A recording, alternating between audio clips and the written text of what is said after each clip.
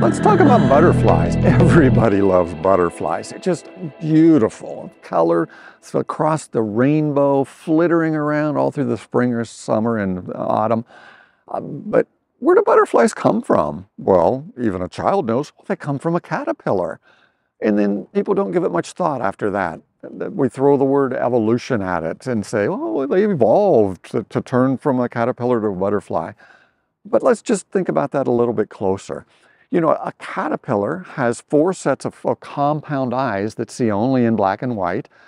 They have 6 legs that they crawl around all day eating salad. They're like this little worm with legs that just get fatter and fatter. A butterfly, on the other hand, has compound eyes that see in color. It has wings in place of the legs. It can fly instead of walking on the ground. Instead of chewing with a mandible, it sucks nectar essentially through a straw that it gets out of flowers. Totally different form of eating, totally different form of locomotion. And how does it go from one to the other? In a miraculous process called metamorphosis. You see, the caterpillar seals itself inside of a chrysalis. It essentially dissolves its body into caterpillar soup. All of the chemicals just come apart and redissolve. Then they reorganize themselves into a totally different creature. How could that happen a step at a time by evolutionary process?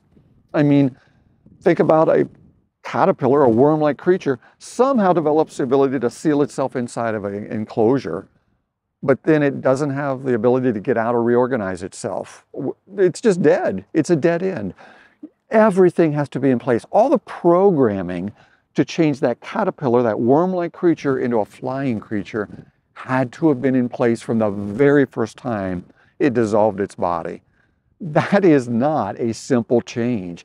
That is a programming change of biblical, astronomical proportions that even human beings couldn't figure out how to do. It's not going to happen by just random chance. I didn't say the transformation is miraculous for no reason. It had to have been a supernatural miracle of God to have created a creature who could do such a thing. The metamorphosis of a caterpillar to a butterfly testifies to the reality of God's existence, perhaps like nothing else in creation. It is so clear and so apparent. Evolution can't explain it. And I've never read anything that even comes close in any sort of an evolutionary magazine or textbook that even tries to explain it. It's simply ignored.